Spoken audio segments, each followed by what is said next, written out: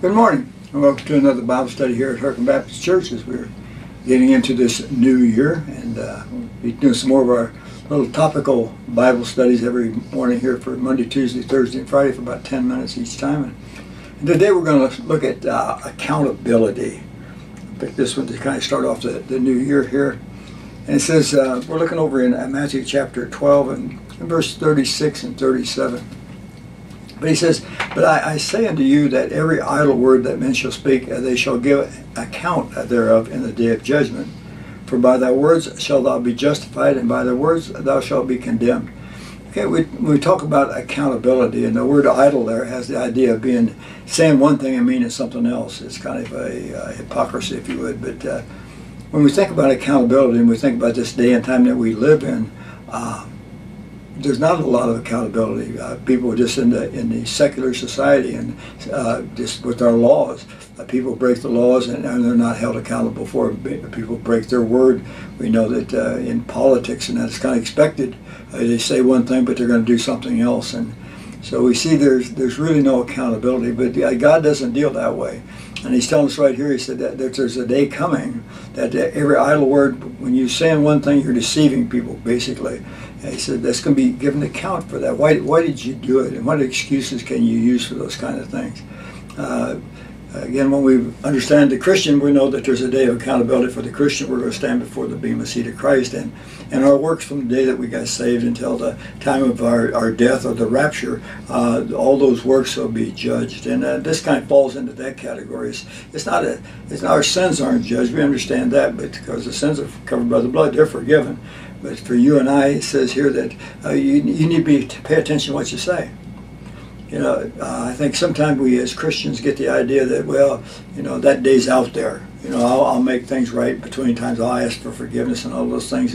But it doesn't change what we've done. All right, when we talk about it as a Christian, it's not so much the sin, it's the lack of doing what we should do. And so when we consider this portion of Scripture, when it talks about the idle words, it'll say saying one thing and meaning something else. He said there's a day that you're going to be standing before me, and you're going to be judged according to what you said at that time. And we want to be aware of that. We sometimes push things off. We think, well, it's kind of like over in 2 Peter. Well, where is he coming? You know, it's been so long, thousands of years we've heard, and nothing's changed. But the day is going to be coming. So I want to go from here. I want to run over to Matthew, chapter 18. So let's go to Matthew chapter 18. And so we're in Matthew chapter 18, and we're going to be looking at verses over there, starting with verse number 21 and looking down maybe to 25 along in there. It says, "Then came Peter to him and said, Lord, how oft shall my brother sin against me, and I forgive him? Till 7 times? And Jesus saith unto him, I say not unto thee 7 times, but until 70 times 7. Therefore is the kingdom of heaven likened to a certain king which take account of his servants. And when he had begun to reckon, one was brought unto him which owed him 10,000 talents. But forasmuch as he had not to pay, his Lord commanded him to be sold, and his wife and children, and all he had and payment be made."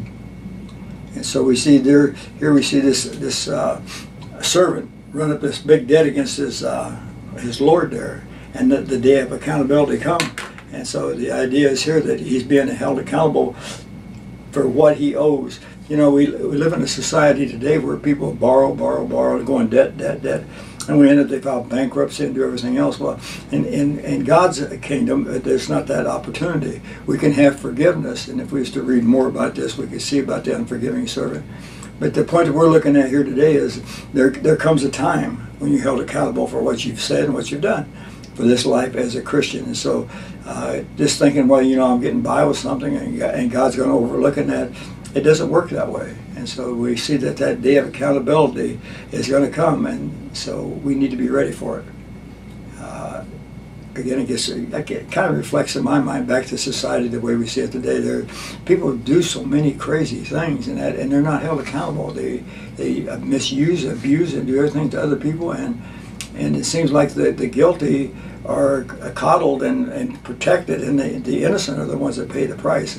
But there's a day of accountability for all these things. We know even In this world we live in, those people that think they're getting by with stuff today, there's a day coming and they won't be getting by with that. So we want to understand that they need to be accountable again. And we saw right here how the debt mounted and mounted and mounted, and finally it got to the point where the Lord said, hey, it's time to pay up.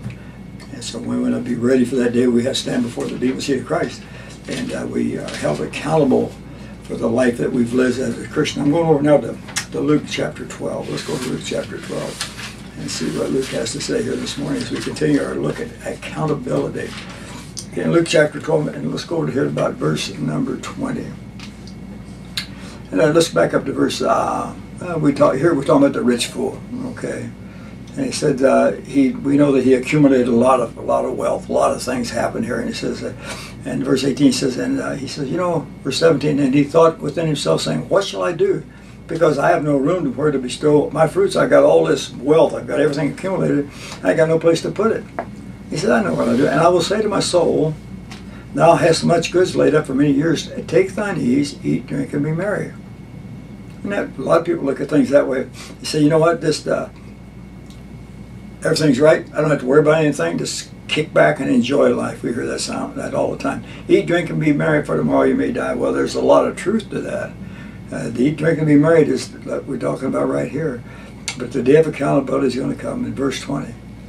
But God said unto him, and thou fool, this night thy soul shall be required of thee. Then whose shall those things be which thou hast provided? You feel so good about all you've accumulated in the world. He says, what are you doing with what you've accumulated in the world? And that's kind of what we reflect back on here. We, as people want to get and get and get and gain, but the day comes that you're held accountable for all you got. And God blesses some people more than others when it comes to financial, when it comes to talents and skills and that. Some are blessed more. And as Christians, we have more blessings than that. But God gives you the blessing. He gives you the wealth. He gives you the health. He gives you the talents. But it's not for your own use. He gives you those things to be used for the kingdom. And again, then we see the day of accountability. And we see the rich farmer here, if you would, he's accumulated all this wealth. But what's he going to do with it now? He said, well, I'm just going to sit back and I'm going to build a bigger barn so I can have more with me. And then I don't have to work. I'll just kick back and enjoy life. And then God says, but you know what? There's a day coming when you're going to breathe your last breath. There's a day coming when you're going to leave this world, and all this stuff that you've accumulated, all these things that were so important to you are going to be left behind, and somebody else is going to have it. And my wife and I was talking about it the other day. All the things that we've accumulated, there's things that seem important to us, and little trinkets and things that people give you, and Christmas decorations. As we look into those things, I said, what's going to happen someday when we're gone, and those that are our children and grandchildren are going to look at those things and they're going to sweep them all into the garbage can because they don't mean anything to them. They have no value to them. So, and that's what happens when this life is over. Those things that we've accumulated that were so important to us maybe aren't so important to others, and so they get thrown away because there's no need for them. But what we do with those things while we're on earth makes a big difference. So when we look at life and see what's going on, we're going to be held accountable. And that's what he says here. So in verse 21, so is he that layeth up treasure for himself and is not rich toward God. So we see the idea then what our responsibility is, how we're to take care of doing those things that we need to do for that day of accountability. And I think sometimes when I think about that, it's going to be maybe an embarrassing day. We stand before the Lord and he says, well, I gave you this wealth, or I gave you this health, or I gave you this talent, and what did you do with that to glorify me? And so when we talk about accountability, are you really being with a mind to that you know that you can give a good reason to excuse that? So we'll pick up again tomorrow on this, and we'll see what we can come up with a little bit more on accountability. Okay, but first of all, if you're going to be standing before the bema seat of Christ, you're going to be a Christian, right? You're going to die in Christ. So what must I do to be a Christian? Okay, if you don't know Christ as your Savior, let this be the day. Let this be the hour that you repent. That means that you turn. You turn from the world. You turn from the old life. You turn to God, put your faith and trust in the shed blood of the Lord Jesus Christ. That's payment for your sin. Let's pray. Lord, we do thank you for this day and for this time. We pray you be with each one of us as we walk this pathway of life. We pray that we would be found faithful to serve you in a way that when the day comes to be that we're held accountable when we stand before the bema seat, that we'll not be ashamed, not be embarrassed, but we can feel that we've done the best that we could for you while we was on this earth. We thank you for loving us. We thank you for what you're going to do for us in Jesus' name. Amen.